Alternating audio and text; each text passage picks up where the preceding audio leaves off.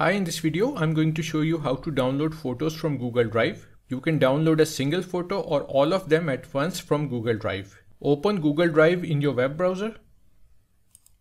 The first thing you need to do is sign in to your Google Drive account by clicking on Go to Drive.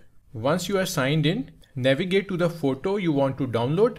You can do this by clicking on My Drive tab and selecting the folder where the photo is located. It's located in Photos, so click to open it. Alternatively, you can use the search bar to find the photo by name. This is the search bar. To download a photo, right click on it. You can download single or multiple photos here.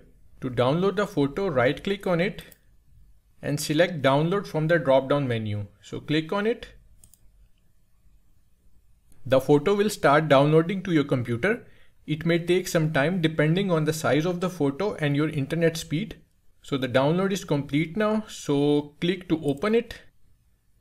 So that's how to download photos from Google Drive. Thanks for watching and don't forget to like and subscribe for more helpful videos like this.